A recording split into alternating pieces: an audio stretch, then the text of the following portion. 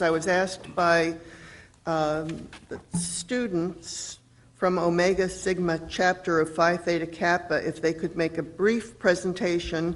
I said I'd give them 2 minutes to the board. Oh dear. Oh, this doesn't look good. There's a few of them. Oh, this looks like more than 2 minutes. I don't know. Put the timer on, Miss Wright. Mark Belmarez. To introduce their officers and show a couple of the rewards that they are happy with, and Dr. Abels from South Northwest. Penny, I keep coming back.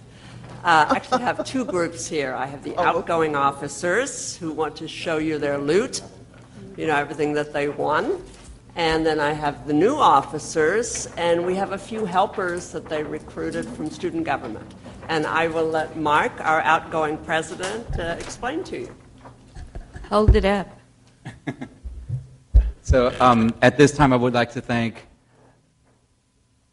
Dr. Spangler, the Board of Trustees, our college presidents, administration of the HCC Community College System for their support throughout the entire year while we put together our Honors in Action project and college project. And because of that, we were able to receive some awards on the regional and international level. Just real quickly, for 2 minutes, I know. Our Honors in Action project won the award of distinction for the Texas region, as well as the award of distinction overall for the International Honor Society. We also won the Texas Top Chapter Award, and we've also won the Beta Alpha Award of Continued Excellence, and that's given to the top international chapters throughout the entire International Honor Society for receiving the Distinguished Chapter Award for the 3rd year in a row.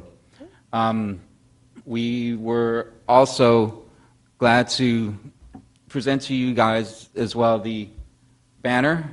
This is the commitment banner that we took to all of the colleges, and students signed the banner to commit to complete their degrees. And this is what our college project was about.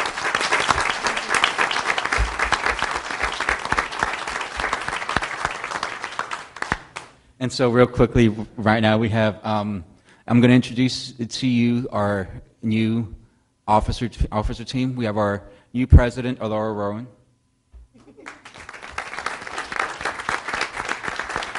We have our new vice president of membership, Meg.